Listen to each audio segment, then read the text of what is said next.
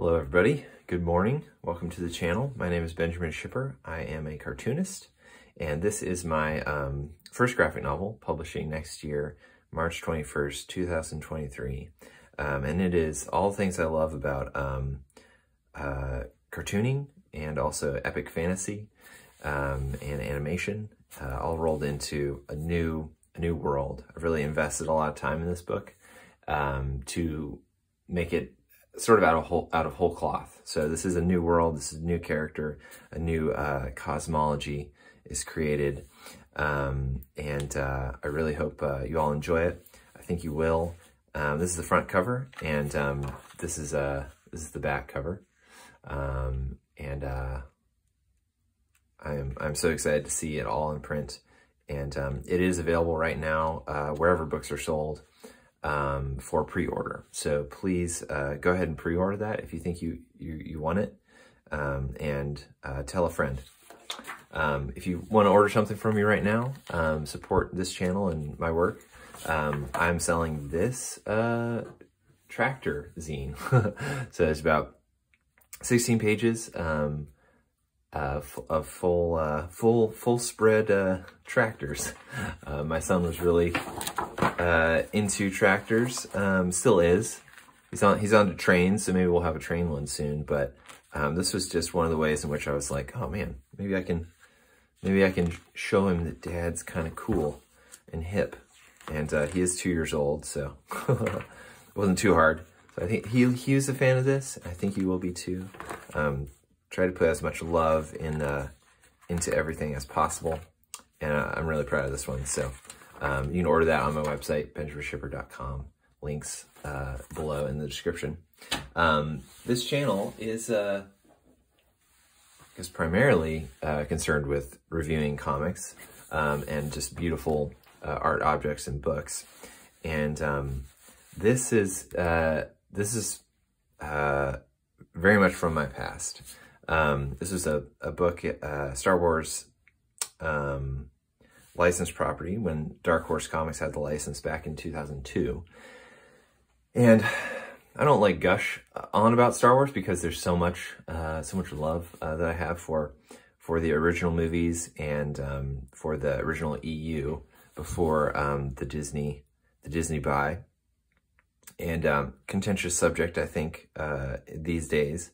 But I'm getting less and less, I feel less and less a problem of just talking and sharing what I loved about those original movies and series when it was all tied under one kind of headship of George Lucas Books, and the people that carried on in so many different ways the license and the property of Star Wars, with George Lucas himself at the top. There's a lot of crazy stuff in the EU, a lot of campy stuff, a lot of there's just so much variety of like excellence and quality, and I certainly haven't read it all, and I'm okay with that. I'm okay with liking some things a lot better than others, but overall, it's a fun world to revisit and to think about. And this book, Star Wars Jango Fett, is a double size issue. It is a painted comic, and the artwork is by Tom Fowler, he's a Canadian cartoonist, and he's done work for Mad Magazine, and I believe a bunch of other stuff. I got to meet him at Heroes Con years ago, and he shared some good wisdom with me. The story is by Ron Marz, who I don't know his work from anything else, but this is a well-written comic book, well drawn, well executed on every level, I think, and so it's worthy of note, not just because it's Star Wars, but it's because it was actually a successful one in the medium that the license was commissioned. Everything except for this cover. So I really dislike it well, generally when covers are done by somebody else except for done by someone else who doesn't execute the interior of the page. I feel like it's false advertising a lot of times. I know it's a comic thing, but this especially is like a movie still, and you've got your movie version of Jango Fett, and it's a sales tactic. It's like Disney, or sorry, not Disney, but it's just movie people thinking, hey, let's get them interested in what's inside by having this. And I just want, I think generally comic enthusiasts want the whole thing to be done by the cartoonist. And so when it's got this, it's like, I don't have any affection for this cover at all. But inside, it's still a good book. But you just have to get through that sort of movie BS kind of stuff. And here you go again, another pinup. It's like, this doesn't do anything for me. Even this like BS graphic design kind of stuff. Like, what is that? What is that? Honestly. This should just be white. But great character development. This is, hands. It's showing distance, or a little bit of mystery. We don't know who this person is. Their hands are playing with toys. And I think that immediately gets people, everyone who knows Star Wars is associated with the toys in some way. And to have this moment where it's like, oh yeah, like this is meta, essentially. I mean, that there's toys inside Star Wars in which a boy would play adventure. It's like, it's good. And we hear, yep. So really nice touches all throughout. I'm just going to point them out. So it is little Boba Fett, Jango Fett's son, or sort of pure clone, as we know him. He's playing with Jango Fett and the Trade Federation troops, droids, and we see someone approaching, a dark figure that looks exactly like a Trade Federation droid. It's got a gun here, and it's just a silhouette. But we see, in the second panel, mystery doesn't last too much, but it's still a great nod to it. Like, oh no, like, uh-oh. And then it's just a droid, house droid with a tray with some food. And who's taking care of Baba while his father is away. And he's like, oh, when's Dad coming back? Droid says, when he's done working. And then we get, the job site, as it were. Classic setup with some moons, multiple moons, which of course is possible, I guess, in a real galaxy. Multiple suns, like on Tatooine, not possible. But anyway, first guard gets nailed in the neck by a dart. Nice, good grouping of like just images.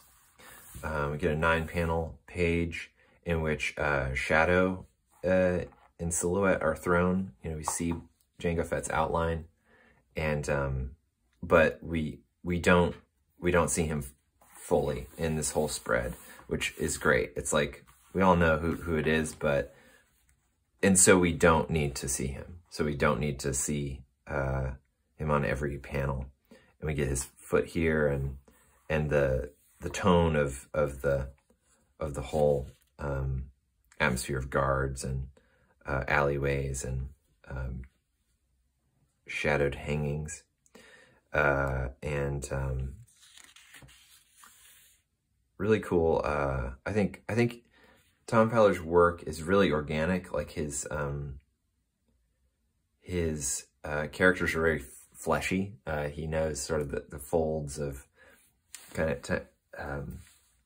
the folds of flesh, which I feel like I've said before on this channel and regretted it, but I don't have another word for it.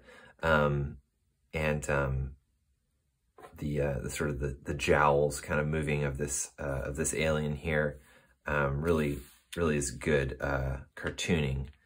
And again, we see hands with doing something with words overlaid, and that's I think that's a really successful thing to do. It's a really artful thing, I think, to have that type of cinematography. So this is someone very wealthy asking for someone else to bring him really good wine, and it's this guy, and he approaches the shadows where his servant is supposed to be, and Jango Fett pops out. And a lot of this book has actually, sort of gruesome depictions of death. There's even blood in this issue, and that's a very kind of un-Star Wars-y thing.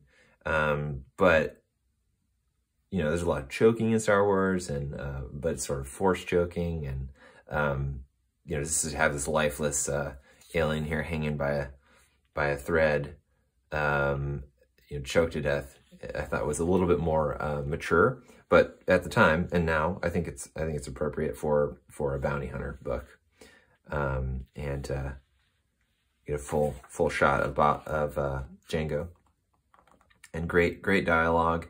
This is a Black Sun Vigo. They're kind of like crime bosses, I guess. I guess based on kind of the idea of a mafia, a big crime syndicate, and they talk, and turns out a Hutt, the competing gangsters in the Star Wars world, hired Jango to off this guy. And the dialogue is really nice. Like, it's not pedantic, it's not expletive or over-explaining. It's very characteristic of who these characters would be. And this guy even, gives him a toast. Dread on the Hutt is the guy. And so he sort of takes his last drink, and Jango shoots him. And, poetic kind of here that this isn't blood, this is wine, because we know it just dropped. But that's, classic film or classic iconography for, blood. It's like, it's not, but it is. It totally is, but it's not. So get some wides all the way down of Jango Fett zooming to classic kind of Yavin 4 jungle kind of place. You see the Hutt's tail, great lead up. I think all of these transitions are really successful because it's like we get the Hutt later, but just to have this idea of like show a little piece of the Hutt and then lead up is great. And this I think is just a wonderful panel. Loved it as a kid, and it's like, folds of flesh. I mean, come on, wow. There we go. Sort of a horror element to the whole Star Wars universe. This is great big eyeballs popping out, green slime and sludge everywhere. It's goofy, but it's good. It's goofy, but it's good. So he was supposed to collect money from Dredden for killing the Black Sun Vigo, but of course he can't now. And who should be behind this dastardly deed but Princess Leia? No, Sam Wessel. So she is a shapeshifter, and she was in Attack of the Clones episode 2 as a bounty hunter, fully clothed in that one. But here we get a different shape and a different costume for her, to fit in with the whole trope of Hutts and their love of undressed women, I guess. And so they get a little back and forth banter. They know each other, are of course competing bounty hunters, and and they realize that the Black Sun Vigo hired Zam to kill Dredden, and Dredden hired Jango to kill the Black Sun Vigo. So this probably has been done before in kind of like heist and hitman genre, but this is the first time I saw it as a kid, and I still like it a lot. It's just like, oh, you know, that makes sense. You know, two people that, two gangsters that really hate each other hire people to kill each other. And it's just, you know, there's no disbelief there. It's like, yeah, I can see that absolutely happening. And what a little coinky dink that these bounty hunters are now together again, and provides a little adventure. And there's you know, there's guns are drawn, and there's a little bit of flirting here, and they don't want to let their guard down. So also a classic romance. I was, you know, again, as a kid and still now, it works. And I really like this kind of thing where genres aren't, we're not paralyzed by a type of genre, but it's all together. This type of potential romance between two characters. And Jango cuts his losses, and they part ways, and Jango is back on the water world, which is Camino, and gives Baba a big hug, immediately like this, you know, a family man, taking care of his son, and though still, of course, tied to work. And the droid says, hey, there's another job that's quite lucrative, possibly lucrative, on the answering machine. And so Jango is like, well, obviously I want to be here with my son, but that last job didn't pan out well at all. So we're going to see what's waiting for me. Gets a little message. So this is a painted comic, but his forms and his linear work are good. Like it's not overly painty, if that makes sense. I never thought of this as a painted comic actually until recently. But speaking of Tom Fowler and painting, so when I was at Heroes Con, I don't know, 5 or 6 years ago, maybe even longer, I was out of college and didn't have a lot of disposable income. And I was looking at all this, his work there, and just gouache. I think he paints a lot in gouache. And I was saying, you know, oh, that looks like really expensive to just use gouache all the time. And he said, listen, kid, I'm a big boy. I mean, if I get paid to do a cover of Mad, think about how much money that is, and think about how much money the paint set is. So don't skimp on the appropriate tools to execute high dollar jobs.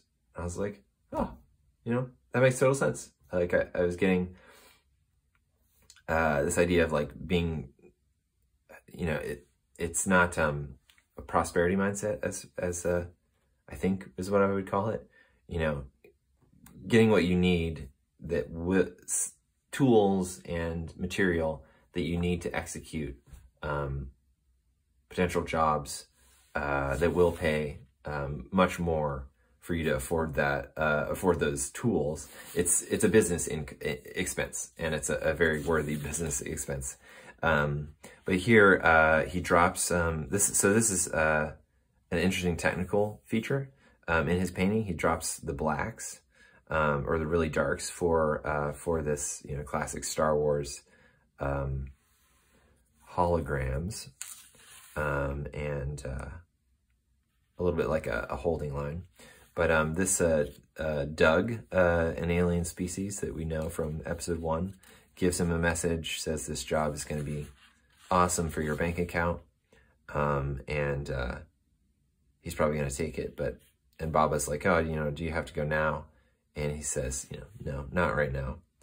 And again, it's like we all, oh, you know, he's got time for the kid. Like that's a good father. I mean, you can say anything you want about the character of you know, what they do and who they are and stuff. But if they spend time for their kids, they're likable, is what I'm trying to say. And then we go, you know, we dive back into seedy underworld, little nicer of a place and of an establishment than the last one he was in. But some classic, you know, Twi'leks without much on. Again, it's a feature of the Star Wars underworld to have this type of showgirl thing, and flirting with Jango, but he's on business, and he's not moving, he's not budging, and wades his way through the crowd. Doesn't need to get tough with the bartender because the bartender knows who he is, but there's a little hand on his shoulder, who's out for some kind of notoriety. It's a little weasel character, which I think is nice. It's not I don't think it's one that we've seen in the Star Wars universe.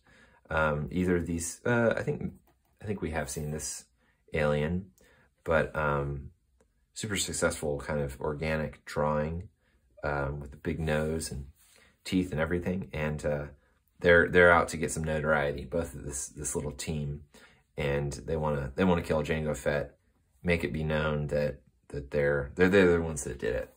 So that doesn't go well,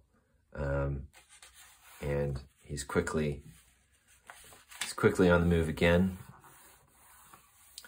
and makes a point, goes into the Doug's little office, I suppose, and we get a light change, which I think it's nice. It's important.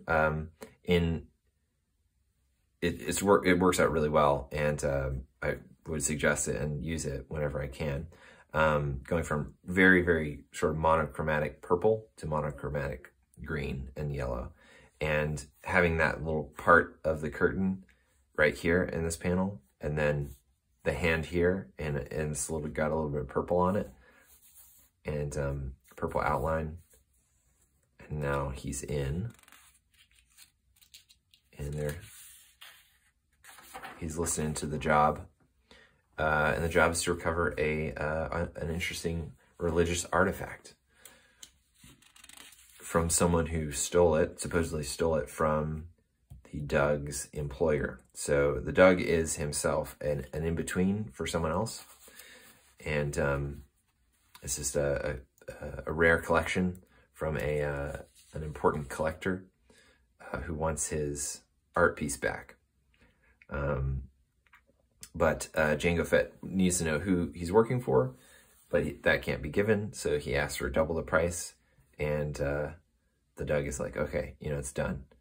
And I'm sure Jango's like, oh, should ask for triple the price. But he takes the job, and again we get the retransition, and this especially is a really nice touch from Tom Fowler. Is we see the purple outside through the curtains. Jango goes out, his back is still inside the curtain, and so it's still green. Curtain starts to close, and we get this more of a hot purple and pink in that gap, and it's just like, it's just great. The little touch that he's now outside. You know, obviously it's needed to see that separation, but it's really well done, and it makes it feel, you know, it makes me feel like there's a dimension there. And the Doug calls up his boss and says he took the job.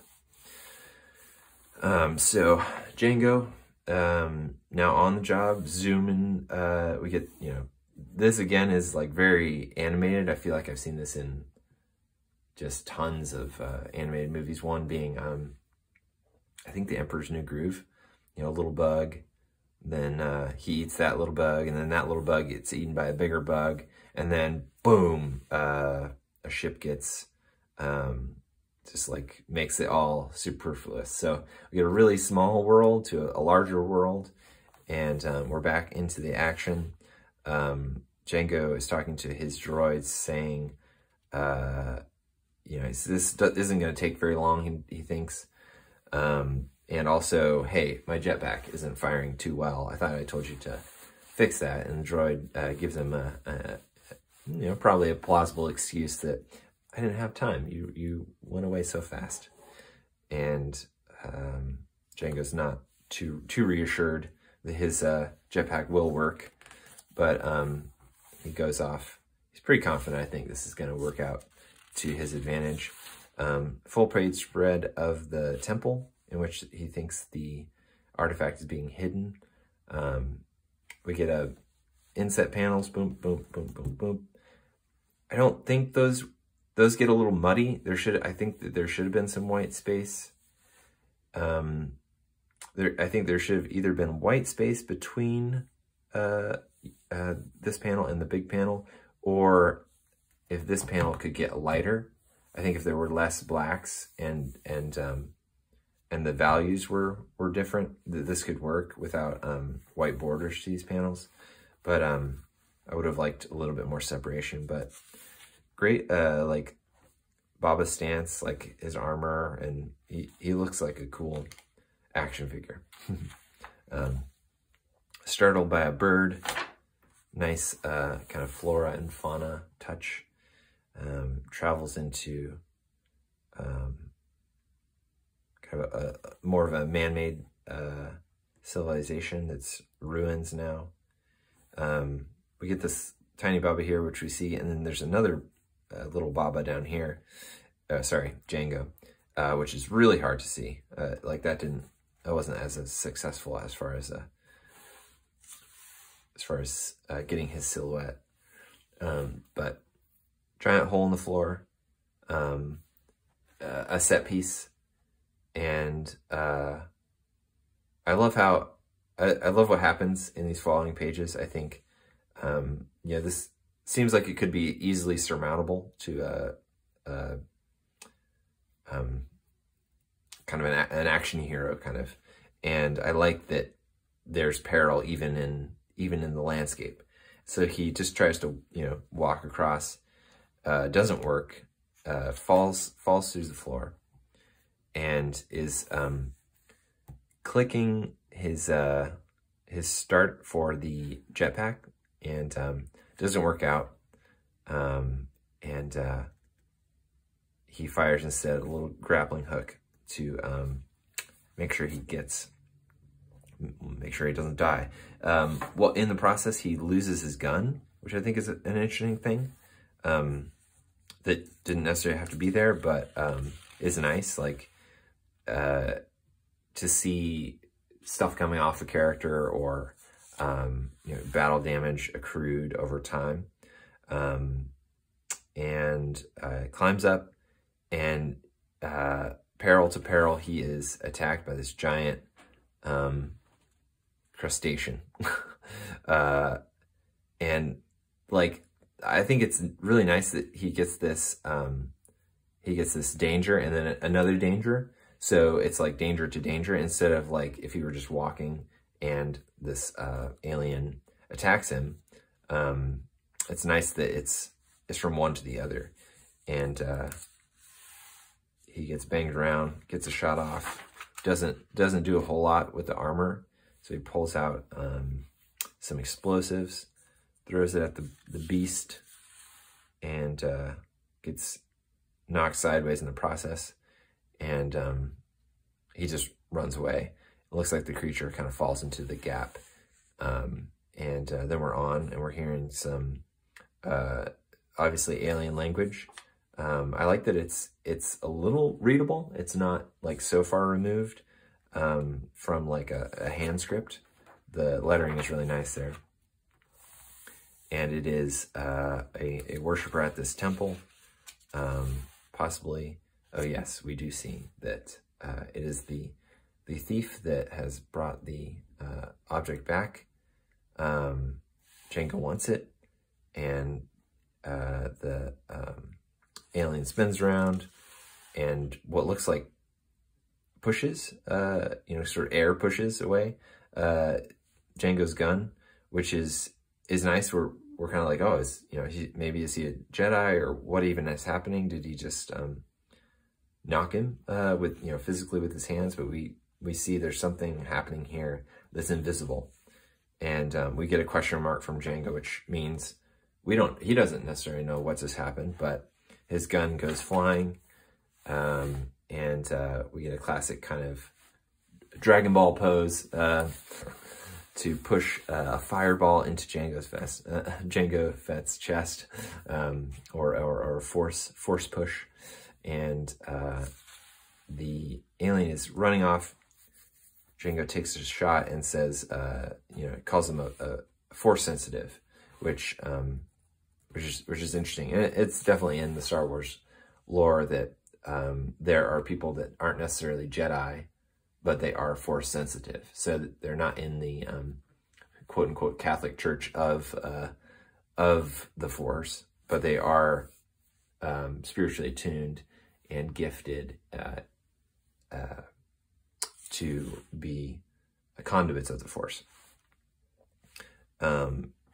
He falls down, tries to reach out for the idol, or the art object, and palm slaps on concrete as Jango gets it instead. And we get that the alien knows English, or basic at least. Basic is the type of the thing that Star Wars creators have called essentially English. But of course, there's no England in Star Wars, so basic it is. And the alien says, it must be returned to the mother. So this object is a little child figurine, and it must be returned to the mother's womb, or else suffer the consequences. It is the destroyer of worlds. So I think it's a nice. It's always a nice title to inspire fear or grandness. The destroyer of worlds. I feel like that is kind of a Marvel Galactus type of thing, but also in literature as well. And we get honest to goodness blood here, a little purpley, but again, in a Star Wars comic, that's not. It is done more than just this one comic, but it's a nice touch, I think, just to give a little more gravitas. So walks away, kind of doesn't thinks. I think he thinks about it, but he needs that cash, so he walks away, and we get a turnaround Jango moment, and here we are again, back at the start. Zam Wessel gets the drop on him, and we realize that the pool of competent bounty hunters is incredibly small, because the Doug hired her to get the idol if Jango Fett failed. So insurance policy, it's like, why send one if you really need it? Send two, and let them fight over it. And when dealing with dangerous people, I just wouldn't do that, I suppose. But it has been done, and she is working him over for the idol. She takes it from him. She wants a little more. She wants the helmet off. Check out who is behind it, and she seems into it. But I think he does this to let the crustacean monster, whom he thought he destroyed, sneak up on her. So I gotta think he's doing this because he's like, well, she's not gonna remember me because she's gonna be dead. Because this thing gets the drop on her, and he gets the idol and runs away very fast. And just a great moment where he gets halfway, and then we get a little sigh, and then we get his, he's running back, which the figure work here is really fun. Like we can tell he's really running over rubble and really animated. Coming back in, drawing gun, and getting back in the fray. And we're like, oh, he does like Sam. He's kind of into her as well, or at least a professional courtesy, which it's really not a professional courtesy. I believe probably bounty hunters are like, yeah, that's what definitely that other bounty hunter deserved. But so yeah, there is some affection there between them. He tells her to drop all the explosives. And she's like, wow, that's not a good idea because we're so close. And he says, he pushes off into the abyss and trusts to fate, clicks his jetpack, which does whoosh them far away as the whole Earth explodes. And really nice, like, pause. And feels very much like Luke in Hoth, and we get a lot of atmosphere of, in this case, sand, in that case, snow, obscuring our view. And again, classic romance pose after adventure, face to face, in the laid down posture. And just kind of happy to be both alive. And she now owes him her life, and so it's so she lets him have the idol, and is like, oh, I'll see you again, I'm sure. And they part. He gives a little smile.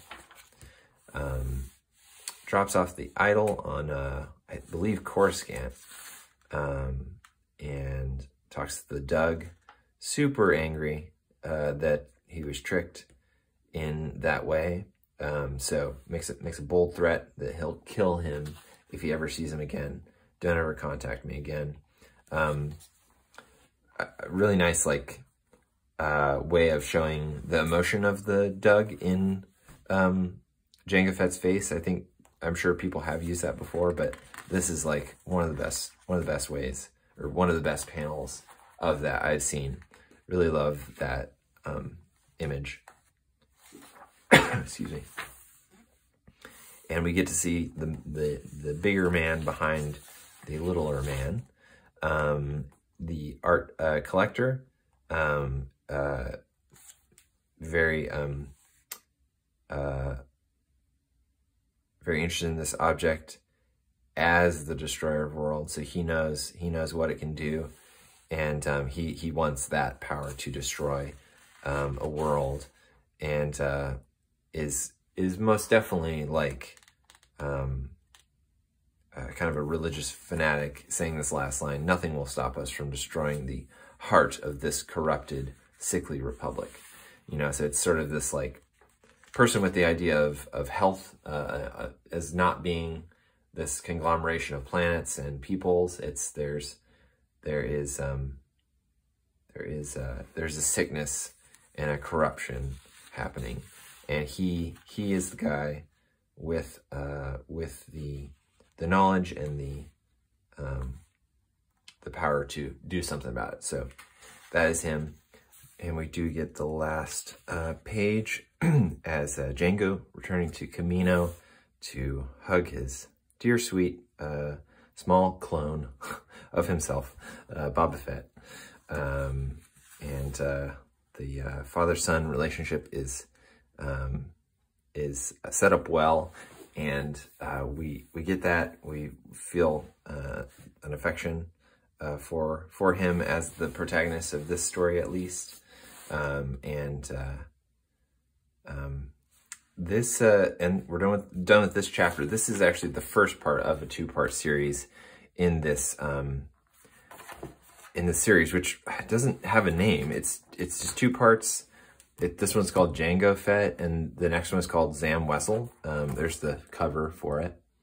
And it doesn't have a name, but there's a through story. So it's odd that it's not called Jango and Zam, or I don't know, some other title. But it's a well-developed story. I think the other book, the Zam Wessel book, is still at my parents' because I just didn't like the art as much. Though the writing, I think, is good. And it's an interesting story all throughout. I just didn't want to have it in my library because I think this one was more worthwhile. Like I was satisfied with everything, and really like this one. So Tom Fowler, pat yourself on the back, and check out his work. I think he's still pretty active on Instagram and has done a lot of other work. And Ron Marz, really the writing of this book was good. I really liked the sparseness of it, the directness of it, and a lot of times the dialogue. So great stuff. Again, this is Joe Death and the Graven Image, my first graphic novel, coming out next year, March 21st, 2023. Please pre-order it if you think you want it, and tell a friend about it. And I'll see you next time. Thanks a lot.